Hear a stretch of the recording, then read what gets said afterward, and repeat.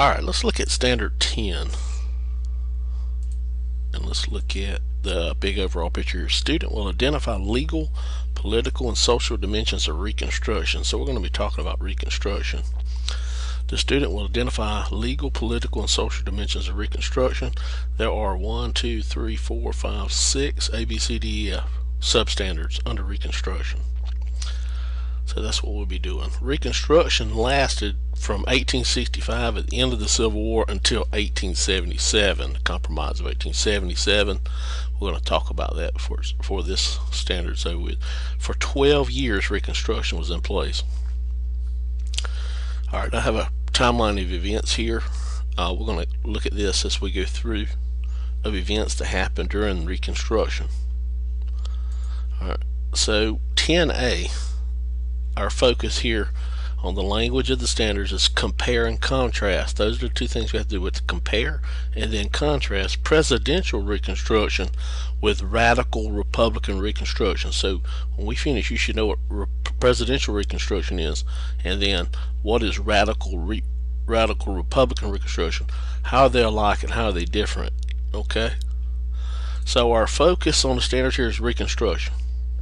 Specifically, the elements are presidential Reconstruction and Republican Reconstruction, and these are political interactions. Okay.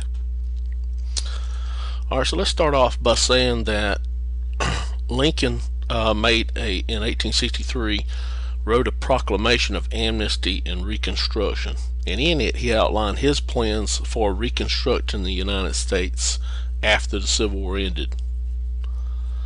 And many historians refer to this as 10% plan. We notice this. We know all this information by reading the Proclamation of Amnesty and Reconstruction. Abraham Lincoln offered a full pardon to those who pledged loyalty to the United States and the Constitution of the United States, and then accept the emancipation of slaves.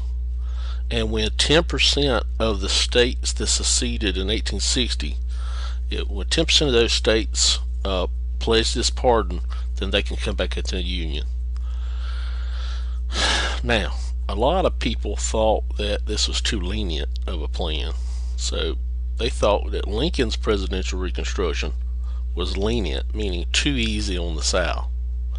But, as we know, Abraham Lincoln did not get a chance to carry out his Reconstruction plan because in 1865, John Wilkes Booth assassinated Lincoln in Ford's Theater, and in the process assassinated his 10% plan. Alright, so on April 15, 1865, Abraham Lincoln was assassinated and his plan was never carried out. Now, a lot of historians like to speculate, would it have been lenient? And a lot of people who are in agreement that he would have been easy on the South would point toward his second inaugural address, and in that they would point out words like malice toward none, with charity for all, to bind up the nation's wounds, a just and lasting peace among ourselves. That his focus would be on a speedy reuniting of the country, or a rapid restoration of the seceded states back into the United States to reunite the country would be his major purpose. We don't really know that. That's speculation. But there's a good argument there. Anyway, when he is assassinated by John Wilkes Booth, the vice president of the United States becomes president, and that is Andrew Johnson. So Andrew Johnson comes into the presidency, and by May of 1865, 1 month later, he comes up with a Reconstruction plan. And in it, he says that wealthy planners had to go through the pardon process with the president granting them a pardon, so they had to come to him and pretty much beg him for forgiveness.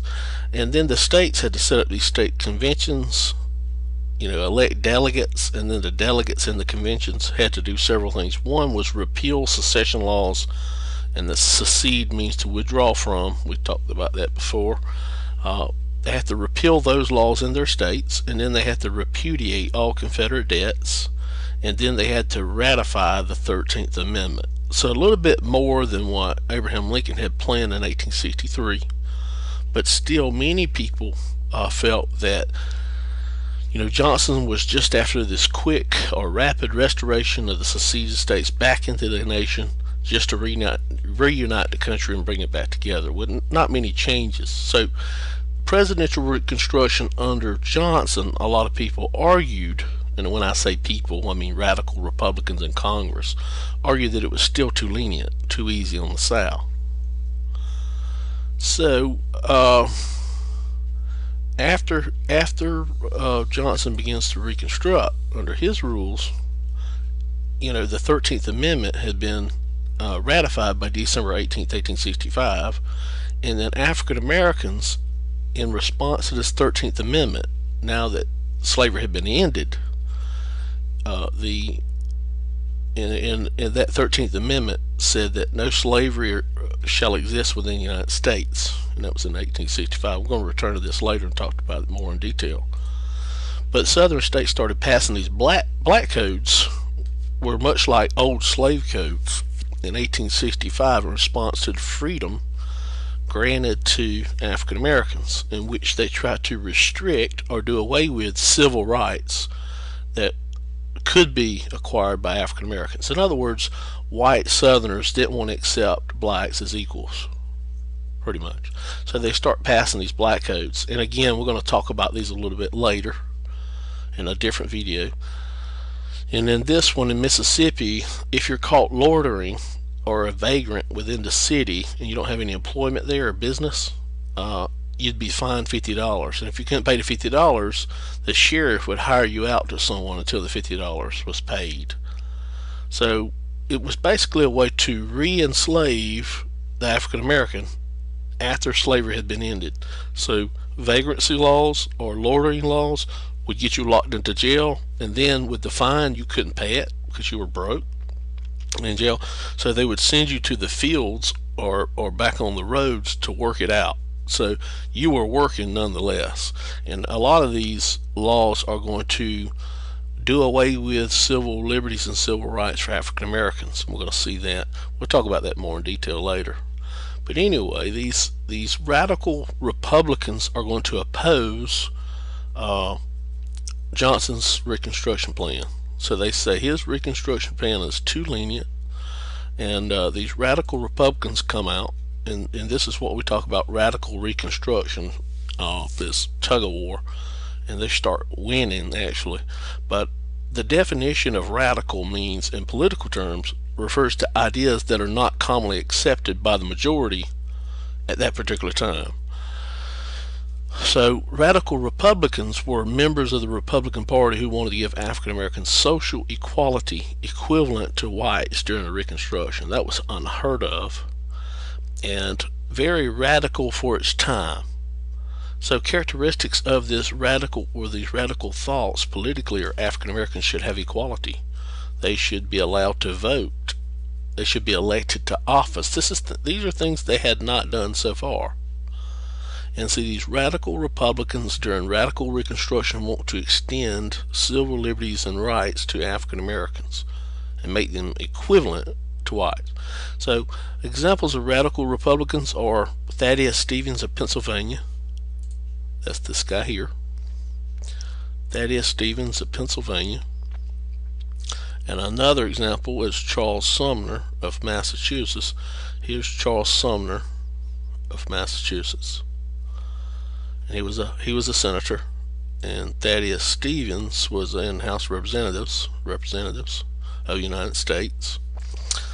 And non-examples were presidential Reconstruction under Lincoln and Johnson, because those two believed that no social engineering, or the government shouldn't be doing social engineering or guaranteeing civil rights to African Americans, such as voting and equality.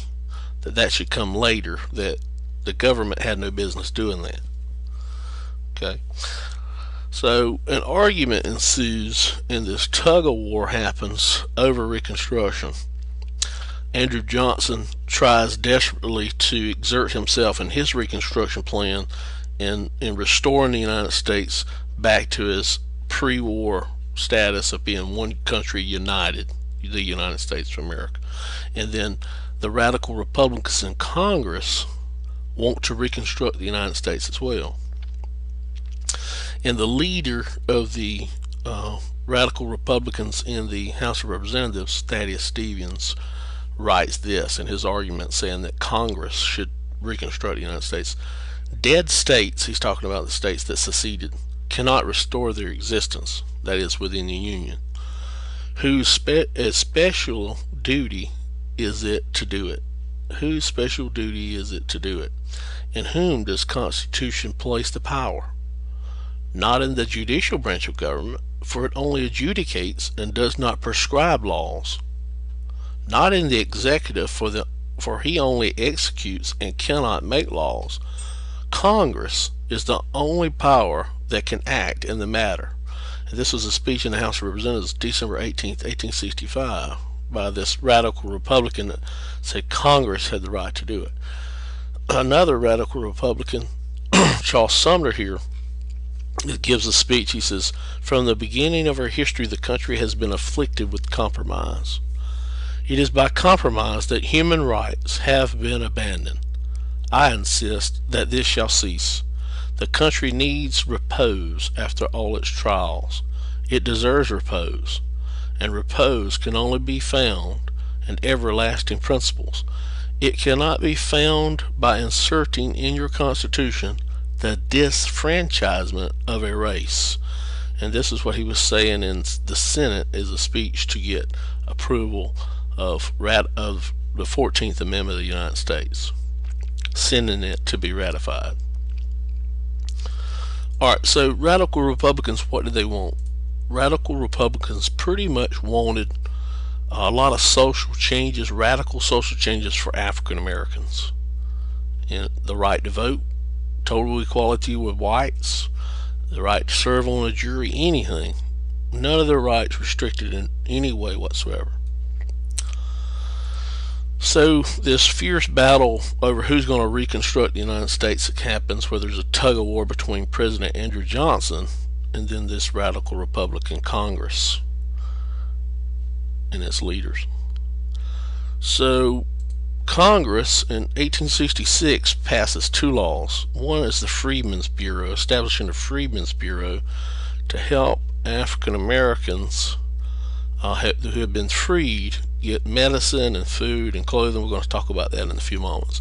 And then this Civil Rights Act up here of 1866, in response to the passage of these black codes, Congress, these radical Republicans, passed this act in response to southern states passing black codes. And in the Civil Rights Act of 1866, it gave African Americans citizenship and equality before the law, and it was forbidding any action of a state to the contrary. So when they passed this law, it went through the House and then it went through the Senate, and it was sent to the President of the United States, who was Andrew Johnson. And when he received it, he vetoed it. He vetoed the Civil Rights Act of 1866 and then the Freedmen's Bureau Act, and he stated that the Congress had never passed bills like this, giving food and medicine, all this to our people, is what he said. And so he vetoed the law, and this is an example of checks and balances that you learn about in civics. So he vetoes the law and doesn't sign it into law. And in the newspaper they show him in this cartoon here. Here he is here. A cruel uncle is what they call him. And he has two children. One child here has bureau on his headband. It's an African American child. And here, and that's the Freedmen's Bureau. And here's a civil rights. This is a little girl, white girl here, civil rights, and he's leading them into this forest called the Veto Wood Forest. So they were making him look like a cruel uncle, leading them into the veto field. So what did Congress do in response? It overrode his veto by 2/3 vote of both houses. Now, on major legislation, this isn't the first time a veto has been overridden by Congress, but on major legislation like the Civil Rights Act of 1866, this is the first time that Congress was able, by 2/3 vote of both houses, to override a presidential veto. And that's what they did with the Civil Rights Act of 1866. It becomes law. The Freedmen's Bureau is put into place. Okay. On July 9th, 1868, the 14th Amendment will be ratified, but shortly in 1866, right after this Civil Rights Act of 1866 was passed, Congress got together and tried to push through the 14th Amendment, because the process, it has to go through both houses to be proposed, and it eventually is proposed, and then it goes to ratification, and in 1868 it will be ratified 2 years later, a year and a half later. So fearing that President Johnson would not enforce the Civil Rights Act of 1866, and fearing that a future Congress would reverse the act, radical Republicans in the House and the Senate pushed for the 14th Amendment to the United States Constitution, and it was ratified in 1868. And there's the language of it. It basically grants citizenship to African Americans, and it restricts states from denying any rights to African Americans who are now citizens, and then it gives due process of law to African Americans, and then equality under the law. We're going to talk about this 14th Amendment in the videos to come. Alright, so in 1867, after the Civil Rights Act, after the pushing through this proposal for the 14th Amendment, in the House, in the House of Representatives, Stevens pushed through the Reconstruction Act of 1867. It's finally passed in 1867, and again, here again, they passed this law in Congress, and it divided the South into 5 military districts. And let's look at that. Here's a map of the 5 military districts. We were in number 3, Georgia here. The 3rd military district. The 4th was over in Arkansas, Mississippi. The 5th was Louisiana and Texas. North Carolina and South Carolina were the 2nd district, and Virginia was the 1st district. So this Reconstruction Act passed by the radical Republicans divides the South into 5 military districts, and then in each district it gives a commanding general power in that district, and each general had the power to override the civilian authorities there, and they had to supervise the election and enforce the new changes and make sure all these new amendments were being accepted and put into place. Alright, so when they passed this Reconstruction Act of 1867, sure enough, they sent it to President Andrew Johnson. He vetoes it, the Reconstruction Act of 1867. And then he sends it back to Congress, and then they override his veto again, a second time, by 2/3 vote of both houses. So we see here that there's this tug of war going on between President Andrew Johnson and these radical Republicans in Congress. Now, in 1867, on March the 3rd, one day later, the passage come through of the Tenure of Office Act on March 3rd. And the Tenure of Office Act restricted President Andrew Johnson, or any president, from firing an official who had received Senate confirmation, went to the Senate, got confirmation for the job, without getting the approval of the Senate. So President Johnson could not fire an official without getting the approval of the Senate, pretty much. And so they sent Andrew Johnson after the House and Senate pass it. They sent him. He vetoes this law, the Tenure of Office Act, and once more he sends it to them, and by 2/3 vote of both houses, they override his veto again and put into place the Tenure of Office Act. Now this says he couldn't fire anyone without the consent of the Senate. And it all boiled to a head in 1868, February 28th, when Andrew Johnson became the first president of the United States to be impeached by the House of Representatives. And Andrew Johnson violated the Tenure of Office Act by firing Secretary of War Edwin Stanton without getting Senate approval first. So he violated this new act that had just been enacted, this Tenure of Office Act here. Tenure of Office Act. And so he fired Secretary of War Edwin Stanton, this guy.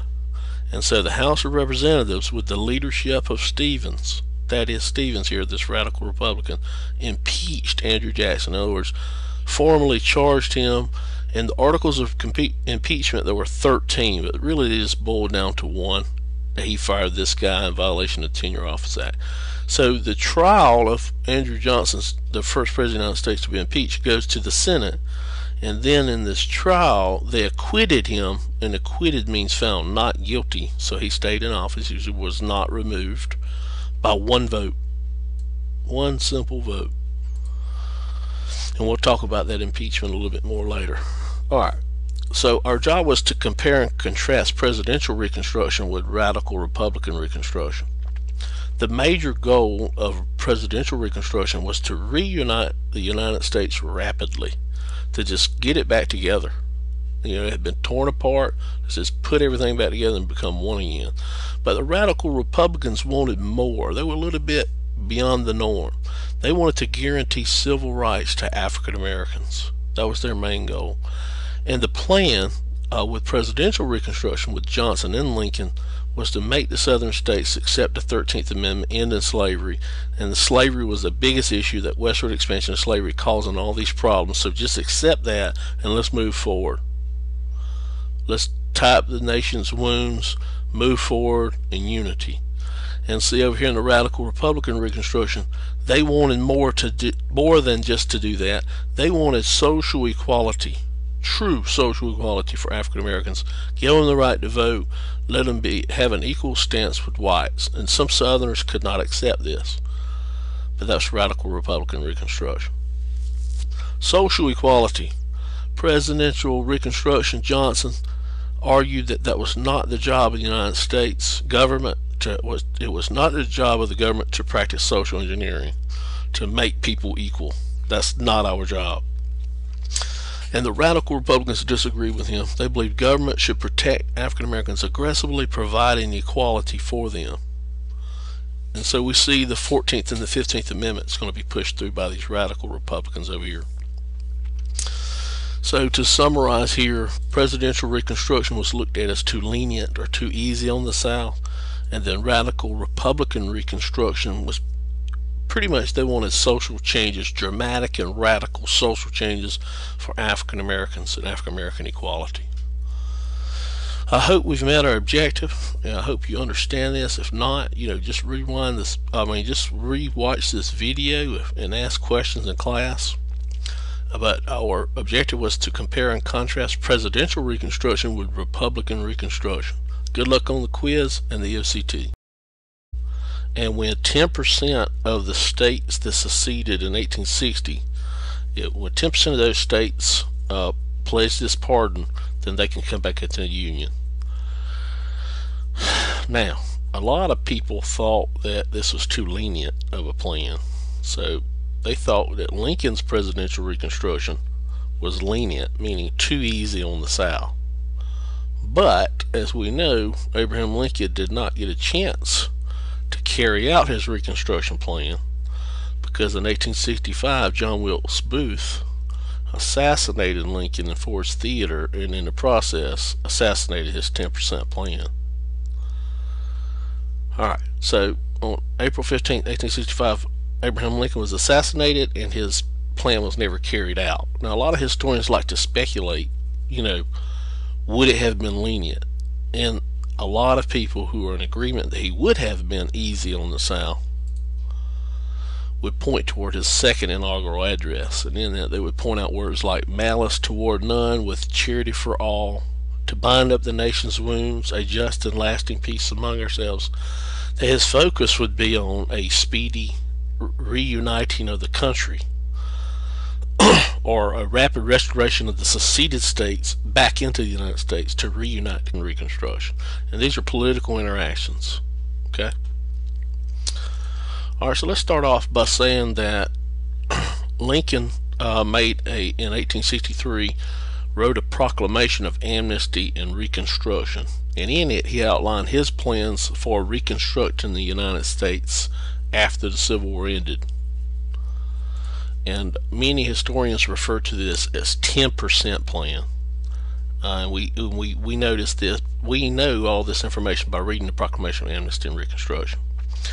Abraham Lincoln offered a full pardon to those who pledged loyalty to the United States and the Constitution of the United States, and then accept the emancipation of slaves. I have a timeline of events here.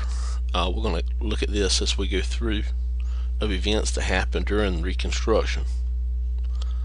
Alright, so 10A, our focus here on the language of the standards is compare and contrast. Those are the two things we have to do with compare and then contrast presidential Reconstruction with radical Republican Reconstruction. So when we finish, you should know what presidential Reconstruction is, and then what is radical Republican Reconstruction. How are they alike and how are they different?